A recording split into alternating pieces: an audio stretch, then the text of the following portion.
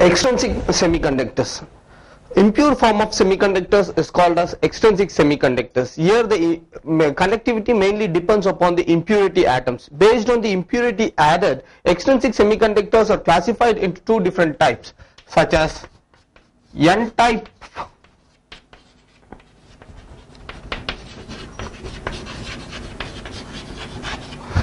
semiconductors and P-type.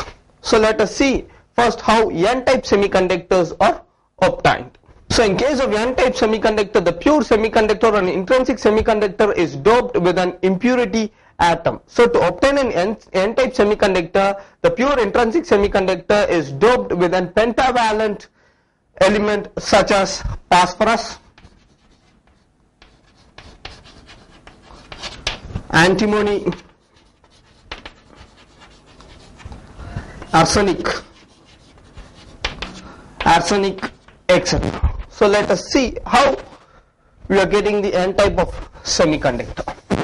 So in case of N-type semiconductor, so for example, the valency electron of germanium is 4. So if a phosphorus impurity is added, it is an pentavalent, that is, it consists of 5 valency electrons. So 1, 2, 3, 4, and you have excess 1 electron. So what is the valency electron of germanium? Germanium is also, the valency electron of germanium is 4. Germanium.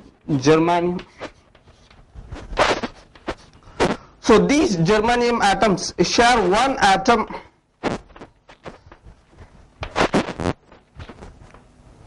and they form a covalent bond.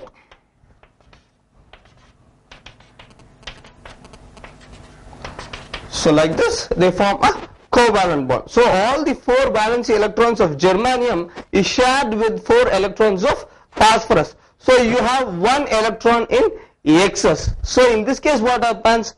There are excess number of electrons. So since there is excess number of electrons, these type of semiconductors are called as N-type of semiconductor. If you take the energy level diagram, you have an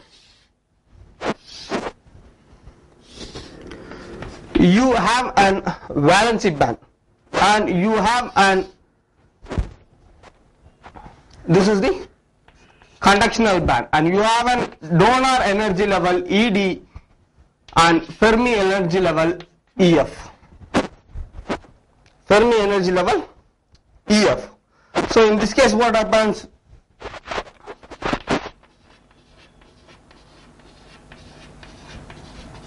So in this case it donates some electrons to the conductional band. So next is P-type of semiconductor. So in P-type of semiconductor, a pure or an intrinsic semiconductor is doped with a trivalent compound such as indium, gallium,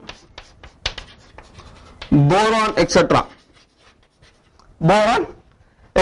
So in this case what happens? The valency electron of germanium is 4, whereas for example let us consider indium.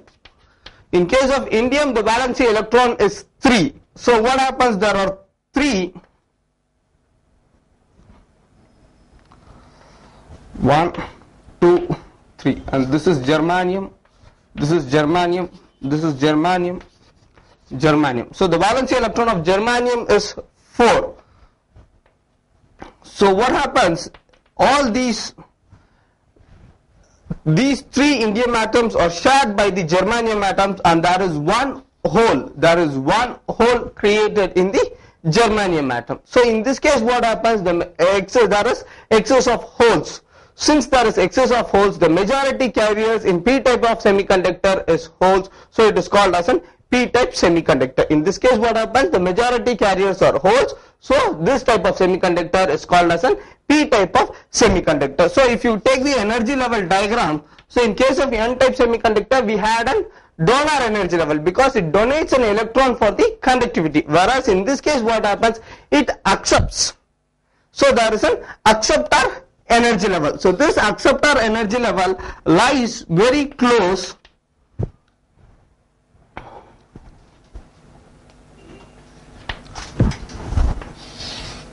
and this is the Fermi energy level, and this is the valency band, and this is the conductional band. So in this case what happens, the Fermi level, that is the acceptor energy level, lies closer to the valency band.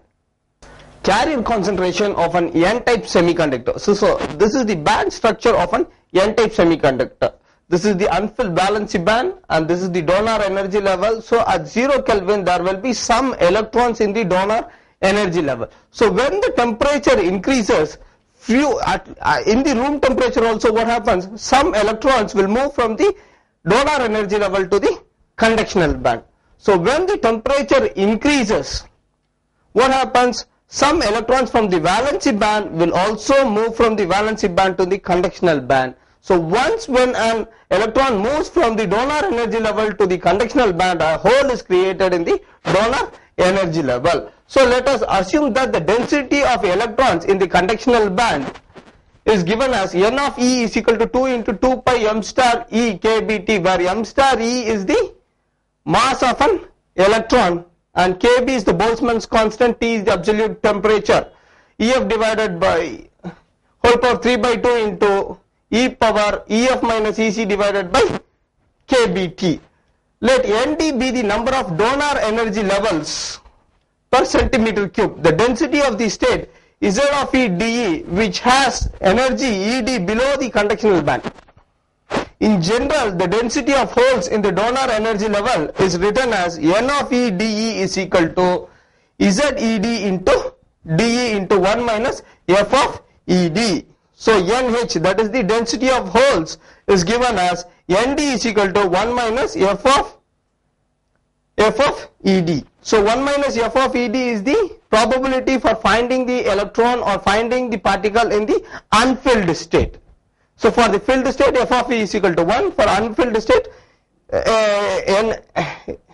NH is equal to 1 minus F of Ed. Therefore, F of D is equal to 1 divided by 1 plus e power Ed minus EF divided by kBt, or therefore 1 minus F of D is equal to 1 minus 1 divided by 1 plus Ed minus EF divided by kBt. So therefore 1 minus Ed is equal to e power Ed minus EF divided by kBt divided by 1 plus e power Ed minus EF divided by kBt. Since EF minus Ed is very greater than kBt, or Ed minus EF is very less than kBt, therefore Ed minus EF divided by kBt is very less than 1, or e power Ed minus EF divided by kBt is very less than 1. Therefore 1 plus e power Ed minus EF divided by kBt is almost equal to 1, or it is similar or equal to 1. So therefore equation 3, this equation 3 becomes 1 minus F of D is equal to e power Ed minus EF divided by kBt, since 1 plus Ed minus EF divided by kBt is similar or equal to 1. So therefore equation 3 becomes 1 minus 1 F into Ed, F of Ed is equal to e power Ed minus EF divided by kBt. Substituting equation 4 in equation 2, therefore the density of holes NH is equal to Nd e power Ed minus EF divided by kBt. So put this as equation number 5. At equilibrium condition, the number of electrons per unit volume in the conductional band will be equal to the number of holes per unit volume in the donor energy level. So therefore equating equation 1 and 5, we get 2 into 2 pi m star E kBt divided by h square whole power 3 by 2 into e power EF minus EC divided by kBt is equal to Nd into Ed minus EF divided by kBt. So therefore this equation can be written as e power EF minus EC divided by kBt divided by e power Ed minus EF divided by kBt. So that is equal to Nd divided by 2 into 2 pi m star E kBt divided by h square whole power 3 by 2. So this equation is simplified as e power EF minus EC minus Ed plus EF divided by kBt is equal to Nd divided by 2 into 2 pi m star E kBt divided by h square whole power 3 by 2. So e power 2 EF minus EC plus Ed divided by kBt is equal to Nd into 2 pi m star E kBt divided by h square whole power 3 by 2. So in this case what happens? EF plus EF, that is 2EF minus, taking the minus sign common, EC plus ED divided by KBT. So now taking log on both the sides. So by taking log, this equation becomes 2EF minus EC plus ED divided by KBT is equal to log ND into 2 pi m star E KBT divided by H square whole power 3 by 2. See the above, this equation is simplified as 2EF is equal to EC plus ED plus KBT log ND divided by 2 pi m star E KBT by H square whole power 3 by 2.